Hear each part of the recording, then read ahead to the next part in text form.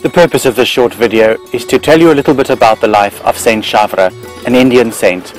He was the founder of two religious congregations, one for men, the Congregation of the Carmelites of Mary Immaculate, and one for women, the Third Order of Discalced Carmelites.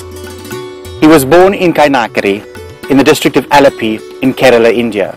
He was born on the 10th of February 1805, the sixth child of two very pious Catholic parents, Mary and Kuriakose. He began his primary school education at the age of 5, and in 1818 entered the diocesan seminary, where he started his formation for the priesthood. He was ordained on the 29th of November 1829 by Maurelius Stabolini, the Vicar Apostolic of Verapoli. At the age of 66, after a grace-filled and holy life, he was called to his eternal reward on the 3rd of January 1871, and was buried at St. Philomina's Ashram in Koonammavu.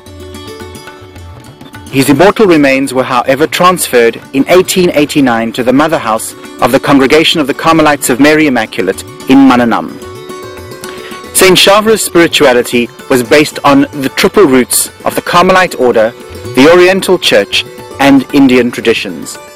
His motto was to live for the sanctification of others, as well as for your own sanctification. He was deeply drawn by the greatness of God and the ingratitude of man. He meditated always on the love and the mercy of God, which helped him to be able to call God my dear Father. He had three great devotions in his life. The first was to the Holy Eucharist, and was the basis of his spirituality. He spent many hours before the Blessed Sacrament in Eucharistic adoration, and was well known for introducing and spreading the 40-hour devotion in Kerala. His second devotion was a Marian devotion, one which began in his early life, and he is attributed with the spread of the rosary and the scapula, and also known for the introduction of Marian devotions in May to the area of Kerala. Also central to his spirituality was the Holy Family, and when Kuriakose became a religious, he took the name of Kuriakose Elias of the Holy Family.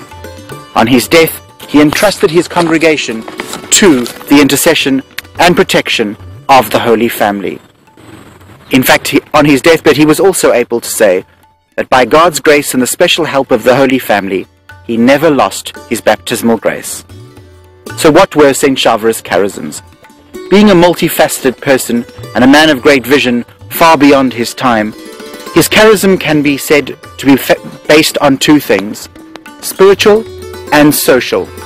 The spiritual was born out of a great sense of loss of prayer and discipline, with the absence of the tapas pavan in the Kerala area, and so he started several seminaries for the formation of good priests.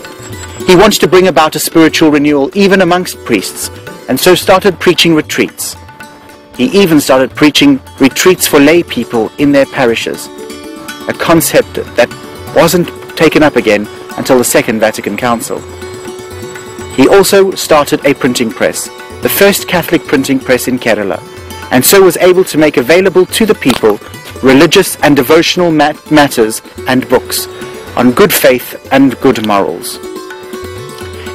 Also in his spiritual reform, Saint Chavara formed the two congregations which I mentioned previously.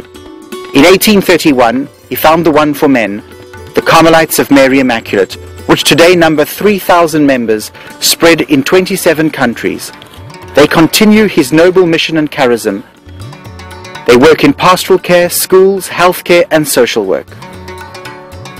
On the 13th of February 1866, Saint Chavara also founded the Third Order of Carmelites Discalced, which after his death separated into two distinct congregations, the Congregation of Teresian Carmel and the Congregation of Mount Carmel.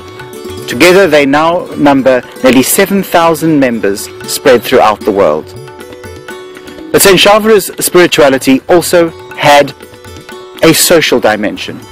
He considered education to be very important, and so he started the first Catholic Sanskrit school in 1846 in Mannanam, where irrespective of caste, creed and colour, people could come together, sit together and study together. This was in a time where discrimination based on caste was prevalent. He was a man of great vision and ahead of his time. He also started the charitable institute of the Confraternity of St. Joseph for a happy death. This institute cared for the sick, the aged and the destitute, taking care of them and helping them prepare for a happy death.